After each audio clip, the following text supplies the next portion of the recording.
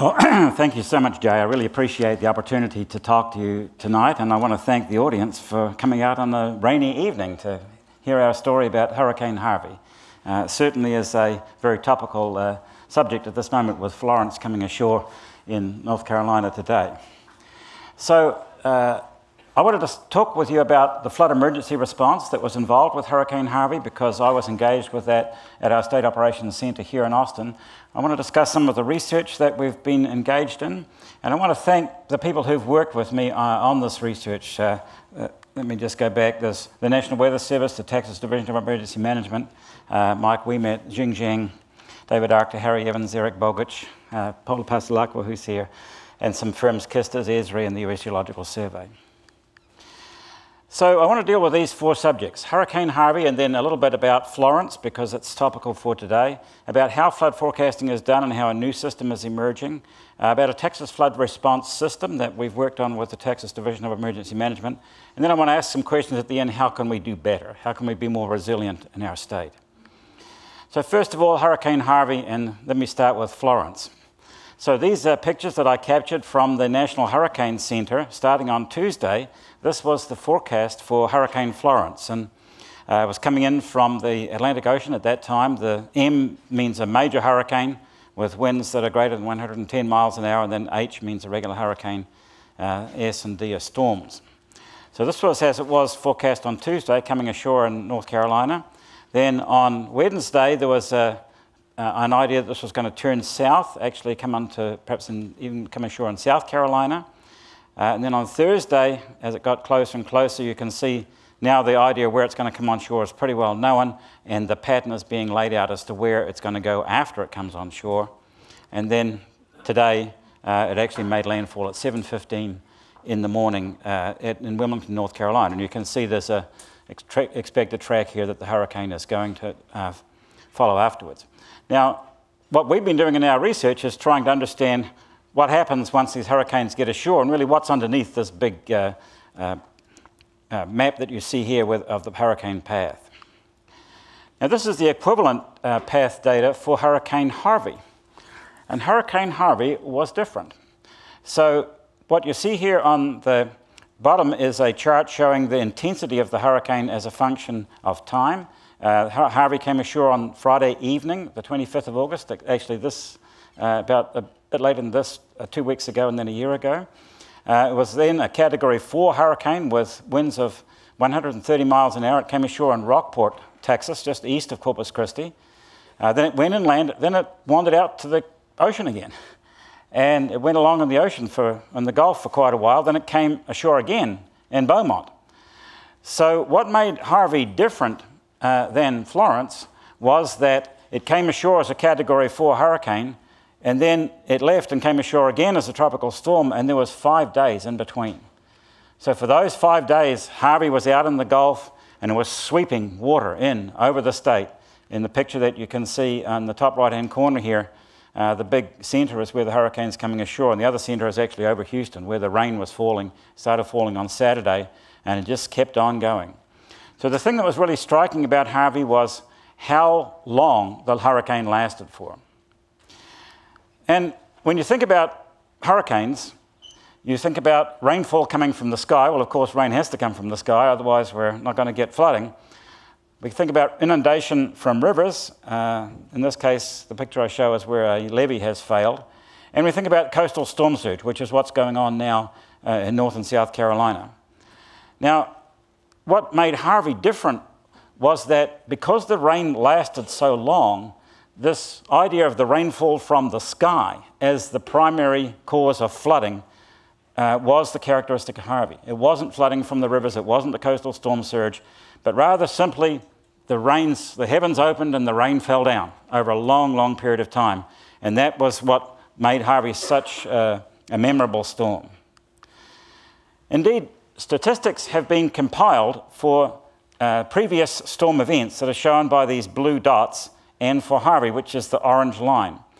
And the vertical axis here is the amount of rainfall, the depth of rainfall, and the horizontal axis is the area of the storm. So the idea of this chart is it's looking at the maximum rain that happened over a given storm area during Harvey. And Harvey, for 2 days' precipitation, was the worst recorded storm in US history. For 3 days, Harvey had 5 inches more rainfall than any previous storm that's ever happened in the country. And for 5 days, which is the chart that you see here, Harvey averaged 11 inches more than the previous worst storm. So in other words, if you take the difference between the blue dots and the orange line there and just average that over the different areas that are shown, that's 11 inches. Now we would think of 11 inches as a catastrophe in its own right here in Texas for a storm. That's the memorial floods that we've had here of like 11 inches. This was 11 inches on top of the worst storms that have ever happened in the history of the nation. So this is the benchmark. It's called the probable maximum precipitation in engineering terms. Now, how do we manage this kind of an emergency? So we have a Department of Public Safety within which there's a Texas Division of Emergency Management. And this is Chief Kidd. He's the leader of the Texas Division of Emergency Management. And the state is divided up into these 6 regions for bringing resources to disaster-hit regions. Those 6 districts are in turn divided up into these disaster areas here that you see that are coloured in, and then those are themselves made up of counties. So what happens during a disaster is that cities and counties request resources. Those requests come up through the disaster districts, they're coordinated at the regions, and then they're coordinated finally at the state level. And for Harvey, the big impact was in Region 2, which is the area in southeast Texas that contains Houston. Now this is the State Operations Center in Austin. It's 2 floors down below the Department of Public Safety building at the corner of Lamar and 2222. And when it's in full operation, as it was during Harvey, there's about 120 people down in this bunker. It's actually got concrete steel construction so it can survive a nuclear hit on the Capitol and the state can still function. And what you see on the lower picture here is the briefing that was presented each day at the State Operations Center as to the projected weather conditions, and the purple across the bottom of the chart there shows flooding, extreme flooding expected for the next 5 days. Now, this is a very large operation and there are thousands of people involved. There are hundreds of aircraft and helicopters, there's trucks and vehicles all over the state. So this is the nerve center for the whole operation for Harvey. And in Harvey, there was a death toll of 80 people. Now, I don't want to minimize anybody's death because it's a tragedy, everyone individually, but it isn't 1,800. So this was a pretty well-managed disaster. Katrina was 1,800, and there's a feeling in the emergency response community that they don't want to be caught like they were in Katrina and having an inadequate response. We came in on Tuesday morning. I was at the State Operations Center for 10 days. And on Tuesday, they came in and said, 26 inches of rain fell on Beaumont last night. Beaumont is now Venice.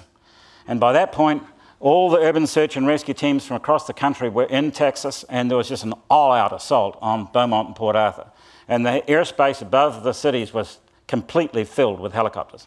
Small ones picking people up on the winch like you see here, and then large ones like the Chinooks on the left-hand side that were carrying the people from the smaller helicopters and shipping them off to other cities that weren't damaged by the flood.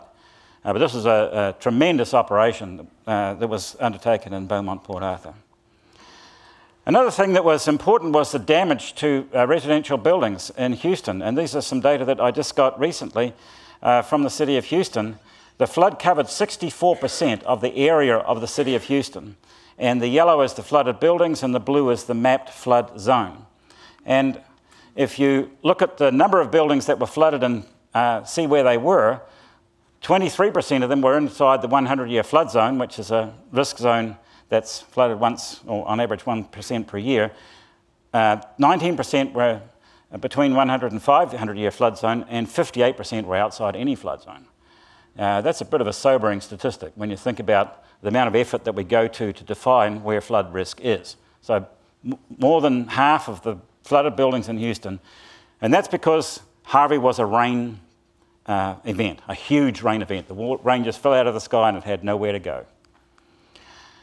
So now I want to talk about flood forecasting and how we go about doing that. And the system that's been in place for quite a long time is shown here. These different coloured areas represent the flood forecast regions of different river forecast centres operated by the National Weather Service. And the little honeycomb shapes that you see there are forecast basins, and these are areas where the National Weather Service forecasts the flow at the outlet of that basin. There's about 580 of those in Texas. And our forecast system is based in Fort Worth. It's called the West Gulf River Forecast Centre. And these forecasts are generally for 48 to 72 hours ahead on the main rivers. Now, an opportunity emerged several years ago to think about this in a new way. So a new National Water Centre was established on the Tuscaloosa campus of the University of Alabama by the National Weather Service and by federal agency partners like the US Geological Survey and others. And it has a mission to assess hydrology in a new way at a continental scale for the United States. And so the intent is that there would be a centralised flood forecasting system for the country that would interact with the regional forecast centres, much like the National Hurricane Centre is for hurricanes. So there'll be a flood centre in Tuscaloosa. And so this is still spinning up. It's taken quite a while to do that. But to do that, you have to have now a flood model that works across the whole country and not just for a particular region. So I participated in the first scientific meeting that was held at the National Water Centre, which was in May of 2014. And you can see this is a Taj Mahal kind of a building. It's actually really gorgeous. They say, you know, Google in Alabama or something. And why Tuscaloosa? Thank you, Senator Shelby. It's his hometown. What can you say? Is this a great country or what? Yeah. But being chairman of the Senate Appropriations Committee is really good for the National Water Centre. So I saw this big building and somebody said, how many people can this building hold? And they said 200. And then they said, well, how many people are going to be here a year from now? And they said, well, maybe 50, or sort of an awkward silence like, whoa, you've got this huge building and I'm not going to have too many people in it. So I thought, well, you could regard that as a problem or you could regard that as an opportunity. So that night I sent a long message to the director of the National Water Centre and said, let's bring in the academic community and rapidly prototype a new national flood forecasting system in 1 year. Just crash it out, just do our crazy academic thing. And I said at the end of this, if you think this is too nutty, just put it in the garbage can, and I'm not going to be personally insulted, but that's not what happened. They had all their management there, they put it up on the big board, and they thought about it for a while and said, okay, we'll go for it. And so we got engaged, and since that time there's been annual summer institutes for graduate students. About 130 students from 50 universities have been to the National Water Centre helping to build the National Water Model. And this is coordinated by an organisation called QUASI, the Consortium of Universities for the Advancement of Hydrologic Science. Now, we built the prototype of the National Water Model here in Austin, and we used geographic information systems, and this is my research speciality. And these are data sets that have been developed across the country for elevation to describe the surface topography of the nation, for hydrography, which is the blue line rivers, for the watershed boundaries, the area around drainage units, and for the national land cover data set. It took about 10 years to develop those data sets. It took 10 more years to bring them together so that you connect the land and water systems of the country. So what is now existing is a whole series of 2.7 million little units, reach catchments they're called, and the average area of those is 3 square kilometres, and the average length of the streams in them is 2 kilometres, and they're uniquely labelled. So you've got these little postage stamp size pieces of land. Each piece of land is connected to a water stream, and then you do that across the whole nation, and you connect the water bodies to one another, and that way you can model the flow across the country. And this happens to be one of these little catchments. It's near Lake Travis on Fitzhughes Park Road. And it happened that in August of 2014, a sheriff's deputy, Jessica Hollis, drove down that low water crossing there 2 o'clock in the morning to visit an isolated community, and she got washed off and she was drowned. And it just seemed such a tragic thing. And here she's 35 years old, she had 2 sons. I mean, 3,000 people came to her funeral. And if she'd had better information in the truck, don't go there, her life could have been saved. And this is for a little obscure catchment in the far out rural parts of Travis County. This is not just for the cities, this is for the rural areas as well. We built the prototype of the National Water Model here in Stampede, in the Texas Advanced Computing Center. It's a very impressive computer equipment that you see here, and that tank is right outside my office, 1.2 million gallons cooling tank that cools Stampede on hot summer afternoons. This is now the largest academic supercomputer in the country. And on Stampede, we built the prototype of this which is the National Water Model. So what you see here is all the rivers and streams of the continental United States, 2.7 million of them. And this is a simulation for 3 months during the summer of 2015. We had some severe floods like right now. That 528, 529 is when the big flood went down the Blanco River. And you see sort of like a blood flow of the nation here. The big orange line coming down through the middle is the Mississippi River. On the left-hand side at the bottom of Texas, we've got the Rio Grande. To the left of that's the Colorado. Up in the top left is the Columbia River system. So this is now the simulation system for water for the nation. And it runs in the National Weather Service's operational supercomputer system in Washington, and starting in August of 2016. So now the nation has a weather forecasting system, and in the corner of that there's a water forecasting system that's connected to that. And here in Austin, this means Waller Creek, Shoal Creek, Walnut Creek, all these local creeks are included in the National Water Model. So it's an amazing accomplishment, actually, that the federal government has achieved that. And this is a simulation that was done for Hurricane Harvey. So on the left-hand side is a 10 days ahead forecast from when Harvey was out in the Gulf, and then as it penetrated inland, and the colours that you see are the amount of rainfall. And the right-hand side is what actually happened. And so it's pretty amazing that when the Harvey was out in the Gulf at about 3 days out here, this simulation was started on the Tuesday, Harvey came ashore on Friday, that it was feasible to look ahead and to be able to anticipate where the hurricane was going to go and where the big rainfall effects were going to be.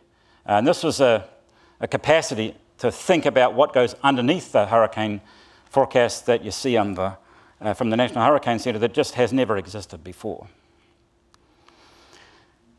So during Harvey, we were at the State Operations Center, and it was incredibly, incredibly tense. I can't even describe how tense it is. People speak quietly because they just want to keep themselves under control. The person who was in charge of urban search and rescue, his nickname is Country. His real name was Warren Weidler, and I had a nickname. My name was Doc. And so one day I went past Country's office, and he just fixed me with like a 1,000-yard stare. And he said, "Doc, we need data." It was one of those like no fluff moments. You know, this is serious. So that night, the director of the Texas Division of Emergency Management sent the president of the university a letter and said, "We need help." We'd been working with the Texas Division of Emergency Management on developing a new flood forecast and adaptation system for the state, and they wanted some help with that. So what is that system that we were working on? It's called the Texas Flood Response System. So in a number of places in the country, there are maps that you see like this. This happens to be Onion Creek at Highway 183. The little green dot is a gauging station measuring flow that's put there by the US Geological Survey. And so for different water levels on Onion Creek at Highway 183, as the water goes up and down, you can see the water level rising and falling and covering a certain area upstream and downstream of that gauge, but only there. So after we got going with the National Water Model, I thought, now, why couldn't we do that for the whole country, rather than just for a small area upstream and downstream of a gauging station? And similarly, at each gauging station, there's a chart called a rating curve that relates the water level in the river to the discharge of the river, or the amount of flow in the river. And so I thought, well, why couldn't we do that for the whole country too, so that we're forecasting the flow or the discharge with the National Water Model, and we can infer what the water level will be. Another thing that we did was to go around the state and collect up all the address points. And I don't know if you're aware of this, but every building has a dot on the top of it in the emergency response system.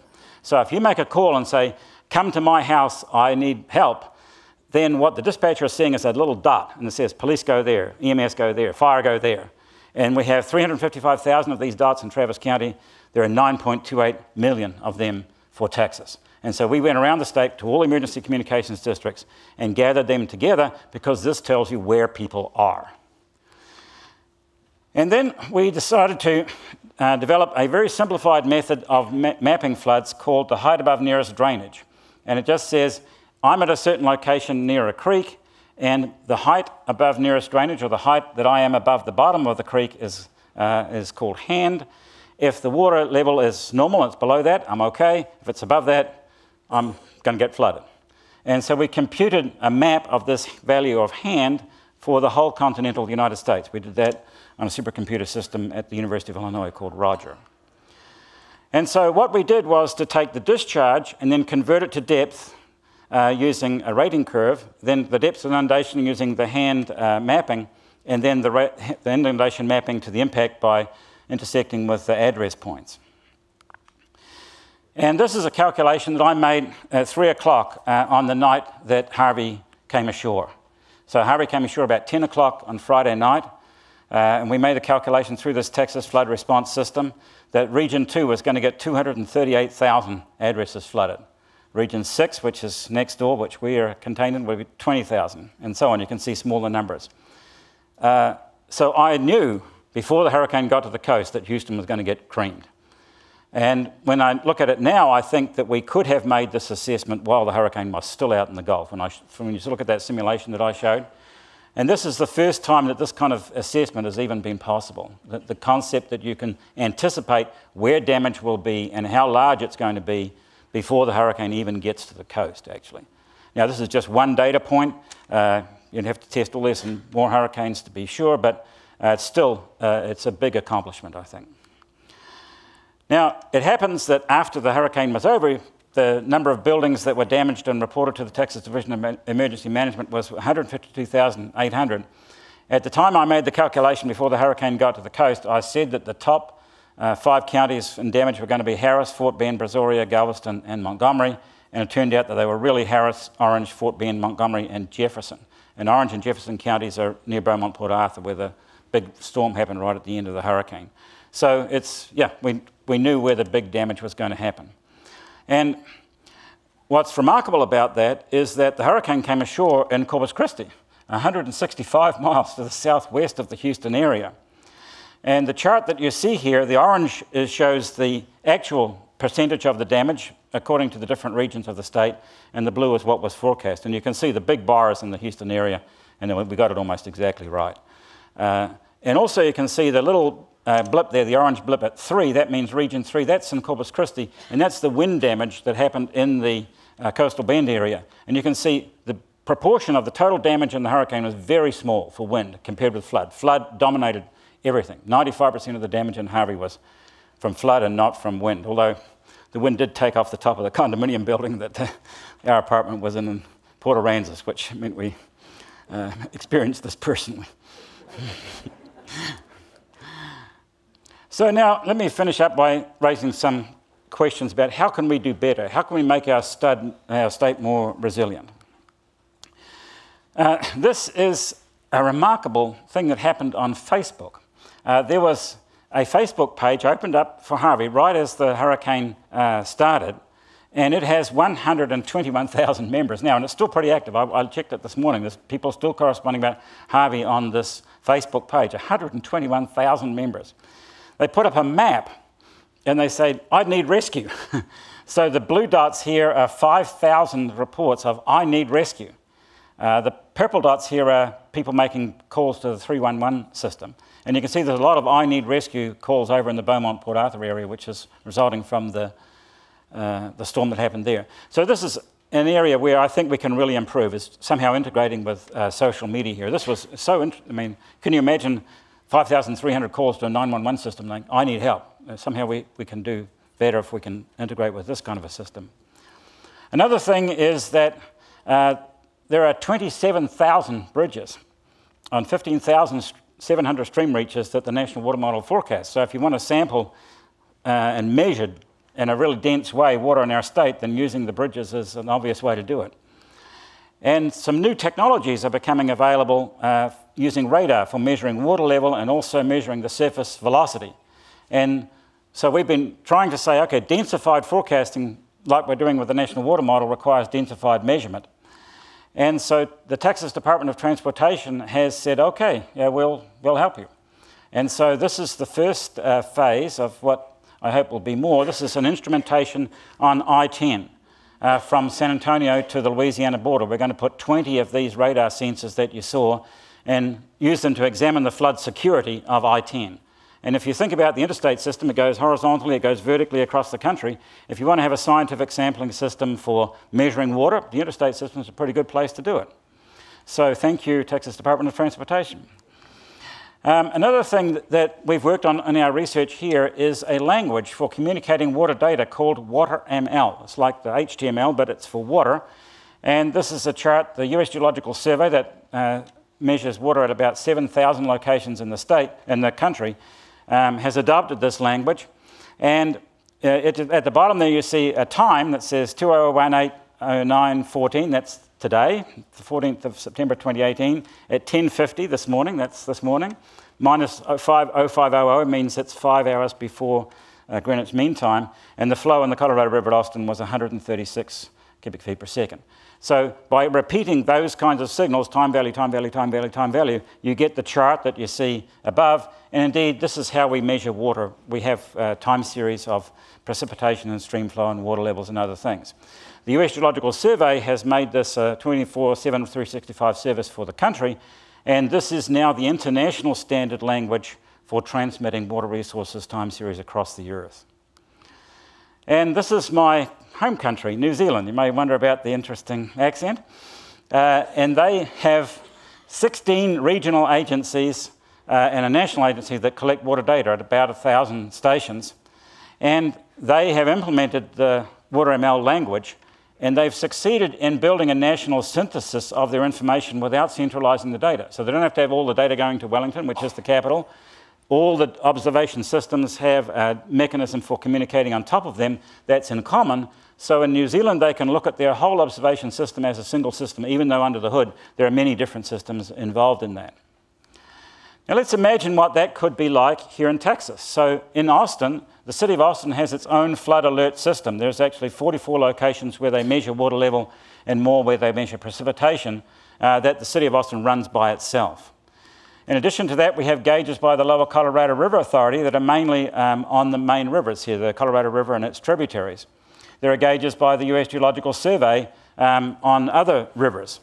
Now let's imagine that those things are all now communicating in the same language, this WaterML language, so that we have a harmonized water information system for the Austin area. And all of it is accessible in a uniform way rather than being separate systems as it is now.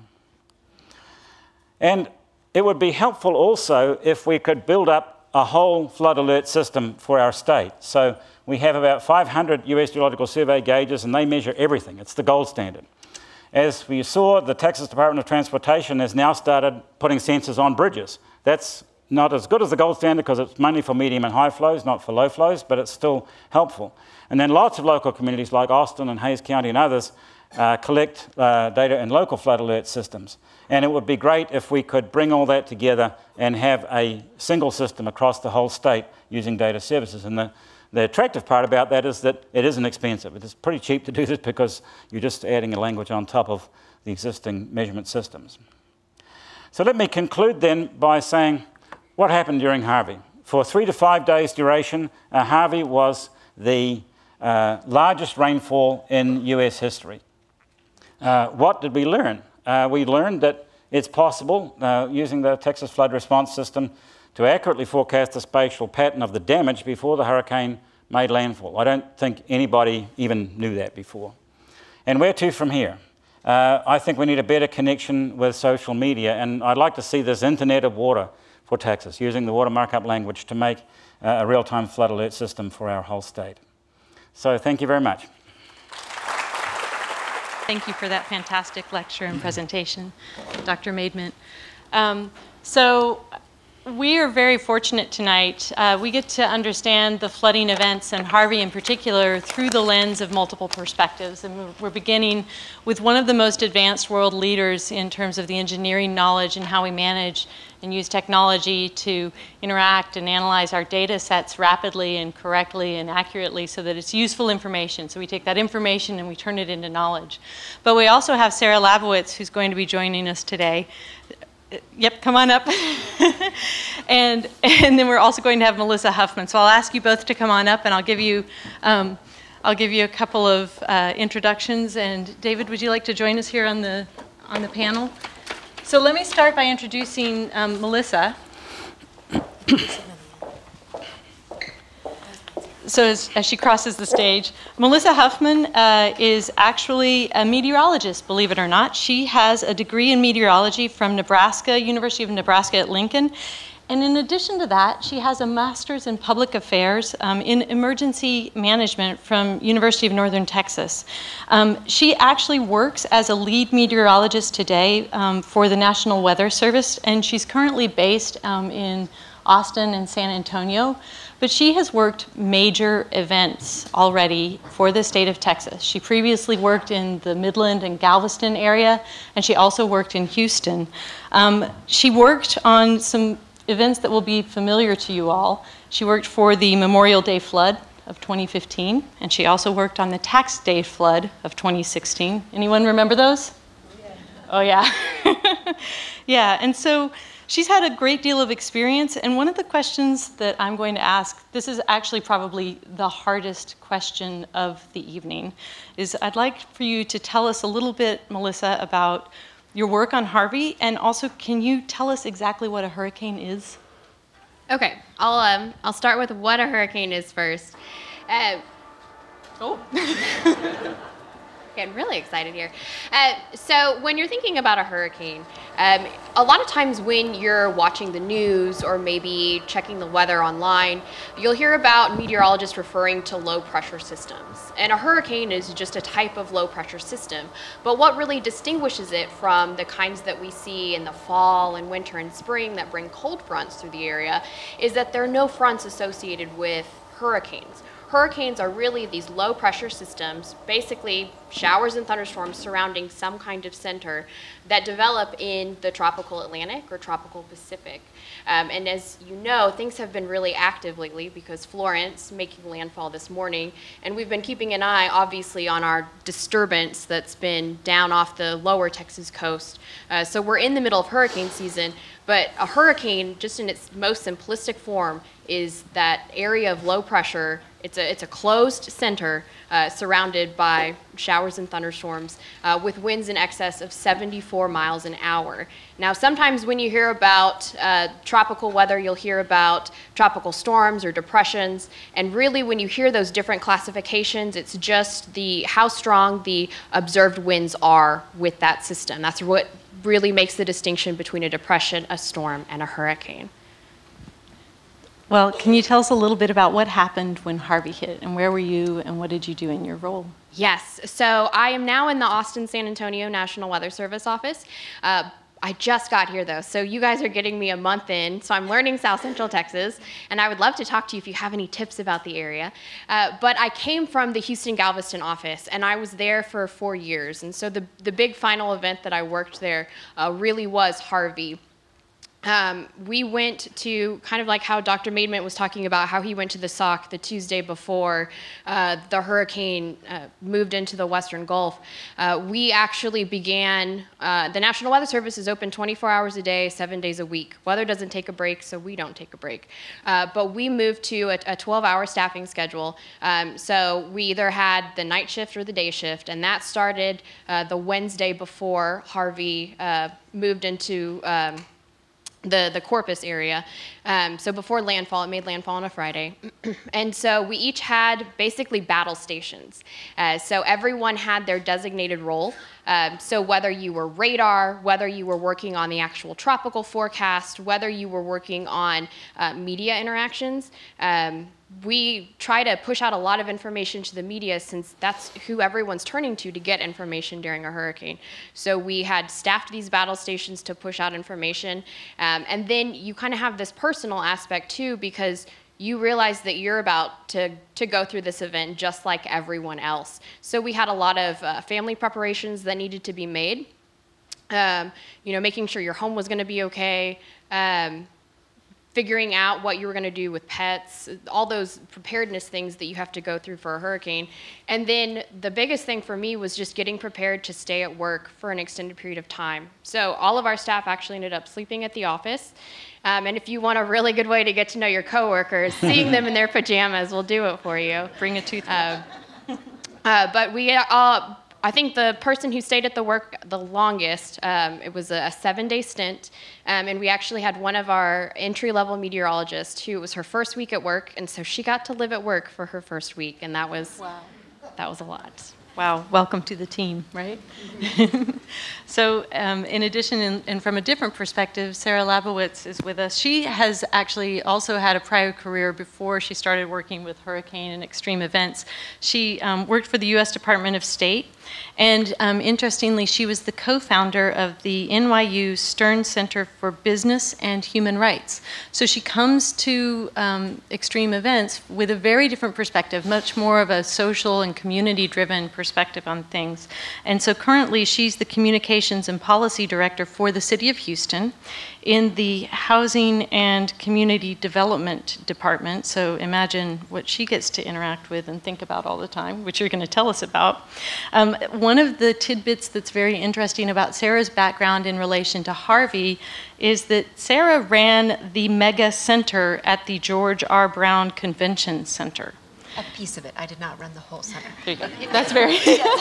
Well, tell us about that piece. Yeah. So what happened for you, and what was your perspective on Harvey and your experience with Harvey? And then also, I have another question for you after you know. Well, do we have any Houstonians in the house? Okay. Wow. Oh, all right. So I imagine some of you were in Houston at the time of Harvey. I had moved to Houston about 2 months before Harvey and had never really experienced extreme weather, and had gotten to know a group of people, including a guy named Tom McCasland, who is the housing director for the city of Houston. So he runs the housing department. And I was on a text chain with some friends, and my house was okay. This was on Sunday. Remember when we saw the days of the storm? So it started raining in Houston on Saturday night, and Sunday my house looked good. And I texted my friend Tom and I said, hey, I hear that you're standing up a shelter at the convention center. Do you need any help? And he just texted back, yes, come down. And at this point, it was still raining, and I live about 2 miles from downtown in the convention center. So on Monday morning, I put on my running shoes and a running hat, and took a little bag with me and a waterproof jacket, and I started jogging to get down there because I couldn't drive my car. And pretty soon, the roads were pretty deserted, but a big Jeep pulled up. I sort of flagged him down. He said, hey, you need a ride? And I was like, yeah. So it turns out that he had been, we saw the Facebook group. He was on Facebook and identifying people who needed rescue. And he had been out basically for 24 hours just on a volunteer basis. He was a guy with a Jeep, and he drove around the city of Houston pulling people to high water. So that was how I got down to the George R. Brown, and I didn't know what was going to happen. But it turns out they really needed volunteers, and Harvey was so big and affected so many people that the sheltering needs were much bigger than anyone had anticipated. And usually in a disaster, you want a series of small shelters that are close to where people live. But in Harvey, those kept getting washed out. So everybody started to come down to the George R. Brown in the central part of Houston, and all of a sudden the city had to stand up a shelter that on Monday night had 10,000 people sleeping in it. And not just 10,000 people, but their cats and dogs and rabbits and ferrets and turtles.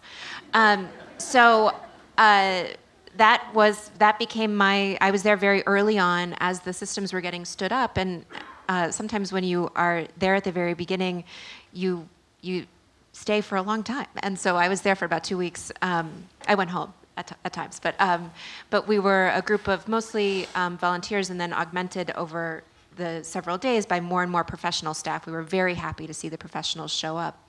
But that was my first and very dramatic experience with disaster. Wow, that's an experience. Those are some memories right there, for sure, and some rich experiences. So I'm looking at Slido, and I'd like to thank everyone who submitted questions for Slido. There are so many good questions. It's hard for me to figure out which ones to ask, but I'm going to turn to David quickly and ask. I'm going to combine a question from Rich and a question from JP together into one question. So people are wondering, what the differences are between the flood prediction models that you're discussing today and the things that we see on the local news weather forecasts, and also then what are the technologies that you're using to process and visualize this information? So what's different is that we're aiming to have a flood map on the ground, continuously, everywhere, all the time. That's what underlies the research that we're doing with the Texas Flood Response System. And the technologies that we're using to visualize all of this, well, geographic information systems are used for depicting the flood mapping. That's a major factor. But a key thing is the supercomputing center here in Austin, and also what the National Weather Service uses in Washington and at the National Water Center. So I think of like the difference between a regular computer, a laptop computer, and a supercomputer is like the phone to a laptop to supercomputer. And I'd never worked with supercomputing before I started with Harvey. But when we made the prototype of the National Water Model, we were able to show that we could calculate the flow in all the rivers and streams in the country in 10 minutes. One calculation for the whole country in 10 minutes. I mean, nobody knew that before. I didn't even know that, and I proposed it. So what's happened is, this is the era of big data and big computing, and we've figured out how to harness that for flooding. Yeah, harnessing this big data revolution that's happening is very intriguing. I have a similar situation with my data sets, that it was taking me 17 hours to process one piece of information on my laptop. And I had 14,400 points of data over 20 years, and I took it to TAC, to the Supercomputing Center, and it processed everything, every single piece of information in under 9 minutes. So it's pretty amazing.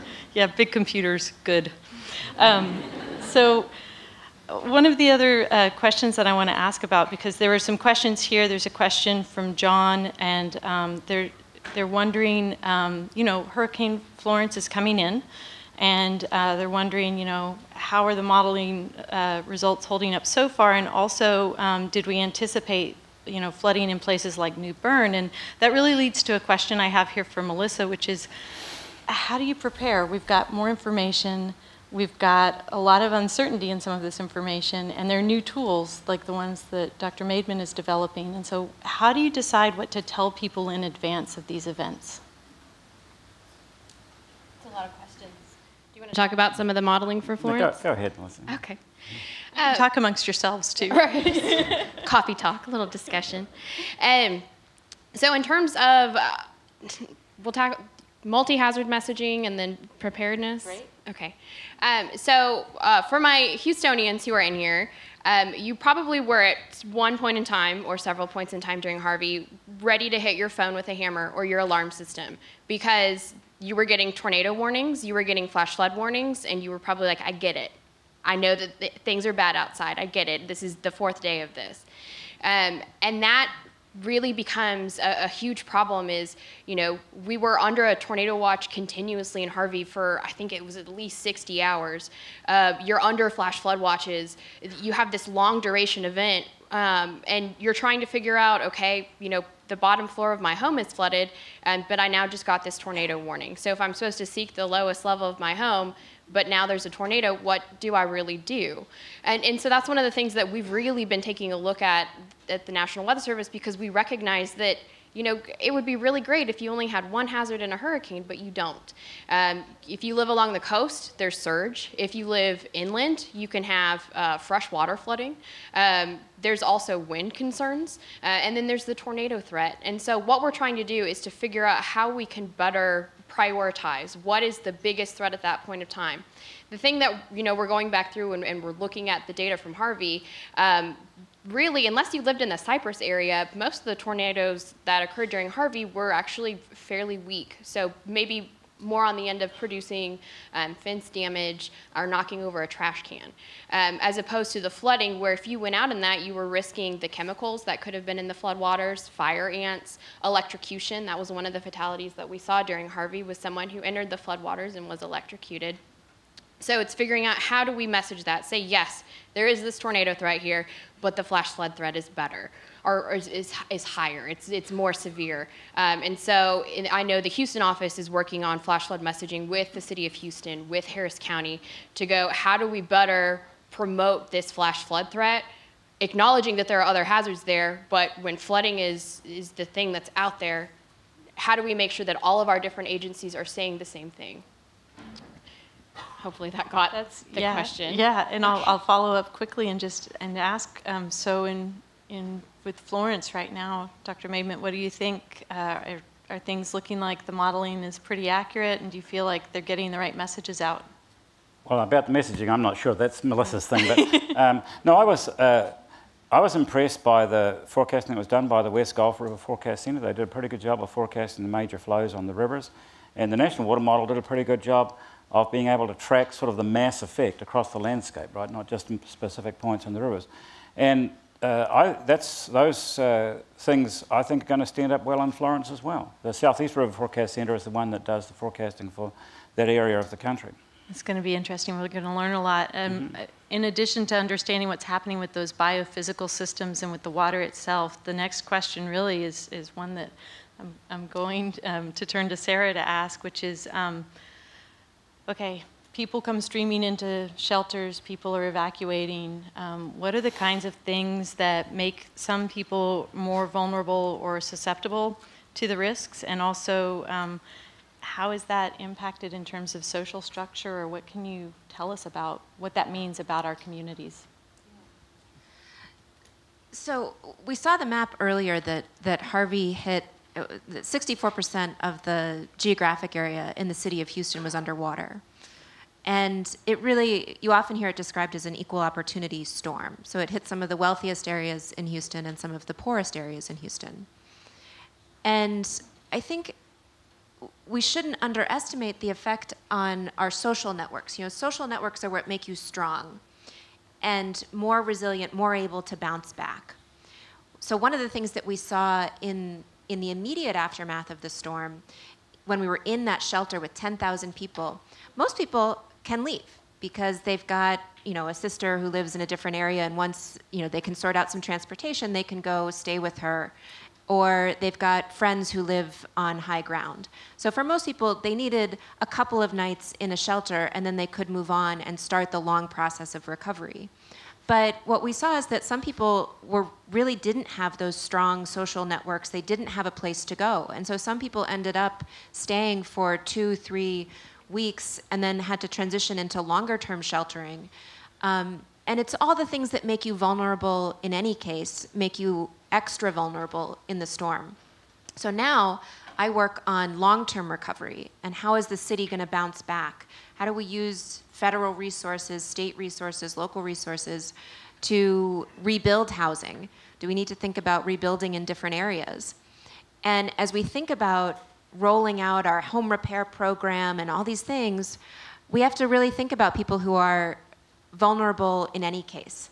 And my boss likes to say, you know, some people have hurricanes in their lives before the storm, whether that means you're poor or you're disabled, all the things that make it difficult for you to access services or access opportunity before the storm make it extra difficult after the storm.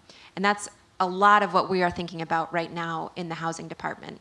Who can we help? Who do we prioritize with the resources that we have? Who's having the hardest time? Who's taking the longest to recover? And how do we help them? Thank you. So everyone is experiencing these superstorms or these extreme events in a very personalized way. And Dr. Maidment told us a story when the panelists were preparing the other day on a phone call. And he was telling us that they were in the response center with no windows, correct? And lots of computer screens and lots of people rushing to and fro and trying to analyze this information. But let's go back to no window. They couldn't tell if it was raining or sunny outside. They couldn't see anything. So the only observation points they had came from the data and from the models. And so one of the things that's interesting, and I think that there are a lot of interesting insights, is this group looks at how do you combine the quantitative, the hard data, the typical kind of engineering sorts and scientific sorts of information with those softer side and more qualitative pieces of information. And Dr. Maidment presented in his talk a little bit about the Facebook group that sprung up. So I'd like to just hear from each of you, what do you think about this crowdsourced information and the ground truthing? And David, I'd like you to kick that off a little bit to tell us what your thoughts are. Sure. So when we started the work with the National Water Centre, it seemed to me that the goal was, first of all, the federal government is going to reach down to the local area and produce more information, which they have. And so equally, it's our responsibility to reach back and produce more from our own resources so that we can close the loop here. And I think the crowdsourcing and social media and so on are a really good way to do that. And indeed, the method that we developed for the flood mapping just says, if you know the water's already at this level, you can immediately draw a flood map in the local area because you know the height above nearest drainage everywhere. So one of the things that we're now working on is an app that would just say, the water's this high, what's my flood map look like? And we want to be able to develop an application that does that. Just so I'm going to push back a little bit about the limits of social networking in this stuff, because one of the things we see is that if you don't have a phone that has data or has power, it becomes very difficult for you to use social media, particularly in a disaster. If you're one of my good friends that works for the AARP, the Association of Retired Persons, so older adults, real concerns about accessibility. And so when we looked at some of the mapping, there was a lot of crowdsourcing about, I need my home mucked and gutted, and can you send volunteers? And it tended to miss people in really poor areas, some of whom are still living in homes that need to be mucked or gutted. So I think we have to really pay attention to who's using social media and who are we missing when we rely on social media. In the housing department, as we start up these programs for home repair, one of the things we're doing is we got to send people out into the community. We have to go knock on doors to make sure that we're capturing all the people who really need help, and not just those who know how to ask for it.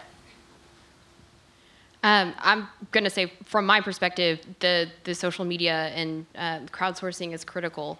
This is outside of Harvey, but we had an event where one of the counties in Southeast Texas, Brazoria County, so it's south of Harris, we had this huge flood wave that moved down the Brazos River, and it was south of a gauge that we actually had. The gauge was in the northern part of the county, and all the flooding was occurring in the southern part of the county.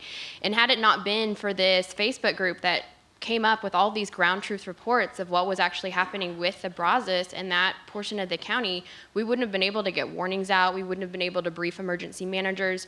So don't ever underestimate. I mean, we tell this to people a lot in our trainings, but the most important tool you have, whether you're a meteorologist or a scientist, is your eyes, because you're actually able to see what's happening. So for me, the crowdsourcing is incredibly invaluable. Can I just add one thing? Please. So we built a flood model of what happened during Harvey. I am not a scientist, in case you couldn't tell. We hired some scientists to do this for us. And one of the ways that they validated their computer model was with YouTube videos, because people in the storm were posting videos of what was happening around them.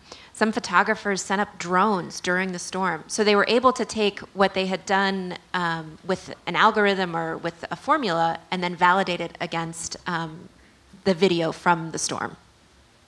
So 0.4 social media. Yep, the pros and cons of social media.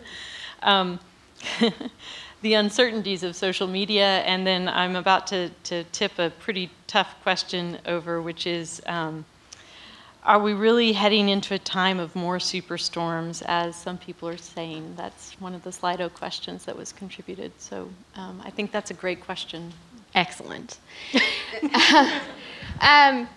So you're probably seeing there's a lot of rapid response or quick response studies that are being done to try to attribute the intensity of some of the recent events that we've seen to climate change or just different overall trends in our pattern, our global patterns. So I would have to say that the preliminary modeling that I've seen done in terms of hurricane intensities, you kind of get these conflicting responses. So I'll see these studies that come out that talk about, yes, like you're going to see more superstorms, but we don't really know. The thing that you have to keep in mind is when you're looking at what happens with warmer water, if we're just talking about hurricane frequency here, you have obviously more water vapor because you have more water that's evaporating. So you would think naturally you're going to see an uptick in hurricanes. But if you have these warmer temperatures, then we're going to get a little sciencey with this. So if this bothers anyone, just tell me to just dial it back. But when you have warmer temperatures, it actually takes more water to saturate that air mass. So you actually have to have more water vapor when things are warmer to actually produce clouds. And so some of the things that we've seen from these preliminary studies that are being done is that, okay, yeah, so maybe you don't see a hurricane season with 20 million hurricanes in it, but maybe you see more intensity with those storms. So you may not necessarily see an uptick in the number of storms. And this is not an official NOAA forecast or anything. This is just some of the research that I've seen that has come out. But basically, maybe you begin to see some more intense storms as opposed to an increase in the number of the storms. But this is based on, you're using climate modeling, so you're basically trying to take the atmosphere at one point in time and then apply some kind of change to it and then use that as a forecast. So there's still some things to be worked out, and maybe Dr. Maidment has looked at some of this a little bit more. Yeah, so I feel a little disconcerted about this subject because I've spent 40 years here at the University of Texas teaching students about flood charts, flood frequency. And in Allison, which happened in 2001, about half of Houston, they had a big blob on the map that said, off the charts. And then Harvey, the whole place is off the charts. So, I get a little concerned. I've been teaching the idea that the past is going to be a good guide to the future for a long period of time. And I'm starting to wonder whether that's still true. And there's no question that the sea level is rising. The tide gauges are a key indicator of that. And it wouldn't surprise me if in a few years' time we're now starting to plan for the rainfall intensities are increasing as well. And I think we should be using the kinds of models that we have now developed, like the National Water Model, for hydrologic design, so that we can plan for an increased intensity in the future that maybe the future isn't going to be replicating the past. I think that's the perfect segue. We've got just a few minutes left. I could have sat up here all night, actually. We could keep you up until midnight and keep this panel could keep talking. On the phone before tonight, it was like wind them up and watch them go. It was awesome. So catch them when you can for a coffee or another beverage or something, because it's fun to talk to this group. But I do want to respect everyone's time and make sure that we give you guys a chance. Just if the past has been our key to understanding the present and looking to the future, and now we're off the map, so to speak, I would really like to hear each of you talk a little bit about, if you could change the future, what's one thing you feel is really critical and important that needs to happen in your field of expertise and in the space that you're working in on this topic? Yeah, whoever feels ready to go first. Okay. So I work in policy, and I was saying earlier that I have a master's degree in international relations, foreign policy, and it wasn't really until I started working in the government that I really understood what policy was. But policy is all about making government work for people, and it's the thing I'm most passionate about. And here, in experiencing Harvey and the enormous impact that it had on Houston, one of the things that's been very frustrating to see is how chaotic the response is. There's so many different agencies, there's so many different pathways to assist people. We need a more predictable system for how we respond in terms of immediate response, what FEMA does, and then all the different agencies and sources of funding that make up the long-term response. In Houston, that's going to mean billions of dollars, some of it for housing, some of it for infrastructure, but we need a more predictable system so that disaster doesn't become a kind of political football, but really focuses on how do we help the most people and the people who need it most. Great. For me, this is something that we're continuing to grapple with is how do I get each one of you in this room to get a warning and take action from it. And it doesn't necessarily have to be the box that you see drawn on TV. But that's still one of the things that I feel like we struggle with is how do we get people to take action. So that would be the thing that I would change is when you get a piece of warning information, you know what it means to you, and you know what to do with it. And that's a lot to unpack with that. So, but that's what I would want. For me, what I would like to see is to be able to see, when we're at the State Operations Centre, a water map across the whole landscape so that in every neighbourhood we could see in the State Operations Centre the situation as the people who are there are seeing it. I mean, there was a situation, especially the first couple of days of Harvey, Houston usually takes care of itself. There are 44,000 firefighters in Houston. Most disasters, they say, we got it, don't worry. But for Harvey, they said, we need help.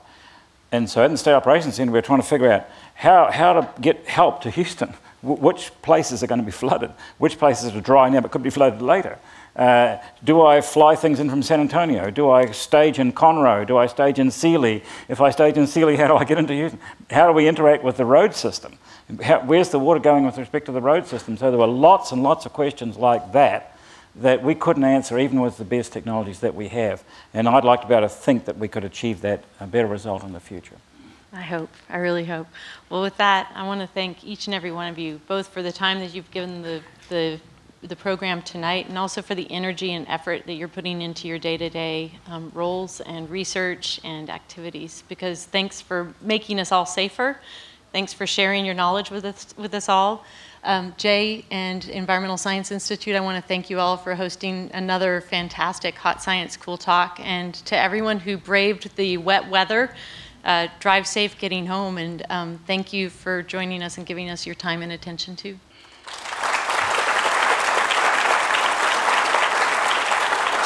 Thank you, David.